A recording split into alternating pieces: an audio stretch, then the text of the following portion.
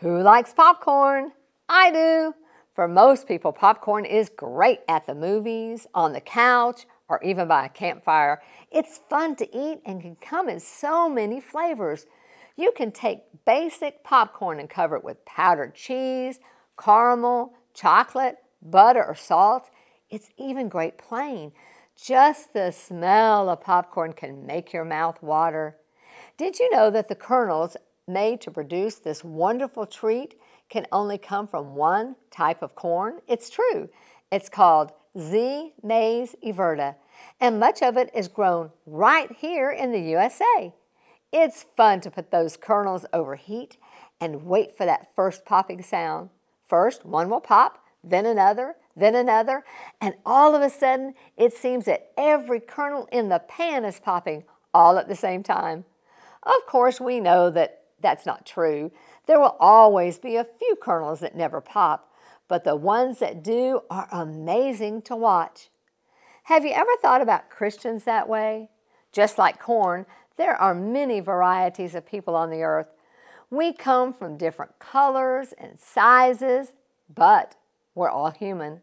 However, when we become a Christian by confession, repentance, and immersion, we become a new person. 2 Corinthians 5:17. Therefore, if any man be in Christ, he is a new creature. Old things are passed away. Behold, all things become new. This new person may look like every other human being on the planet, but there's one important difference. We now have the Holy Spirit living inside of us. Acts 2:38. And Peter said to them, repent and be baptized, every one of you, in the name of Jesus Christ, for the forgiveness of your sins, and you will receive the gift of the Holy Spirit. The Holy Spirit makes us different, set apart.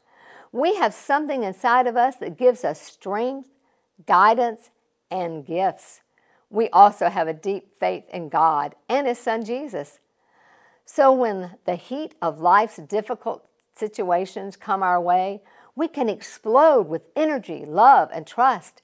We'll pop into action. You'll find us helping our neighbors during a disaster, working at food pantries, halfway houses, and abuse shelters. We'll be in hospitals praying with the sick. We'll be at funerals and at the side of the grieving long after that death has occurred.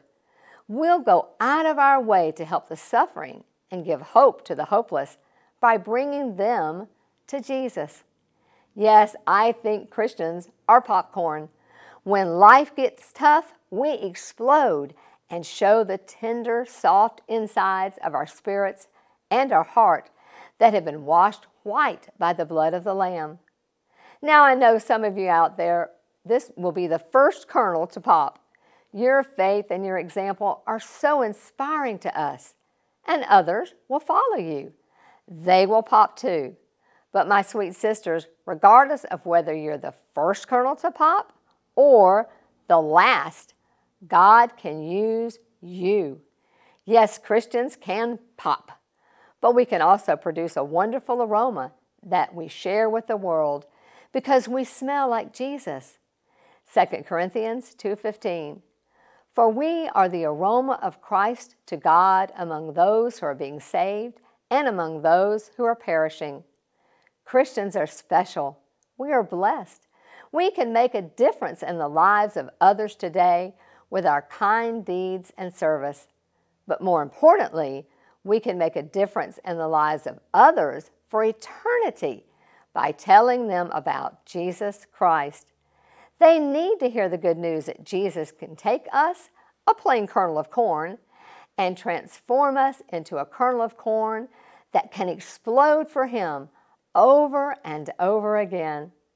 So the next time you watch popcorn pop, remember just how special you are and how important you are to Jesus and to all of us.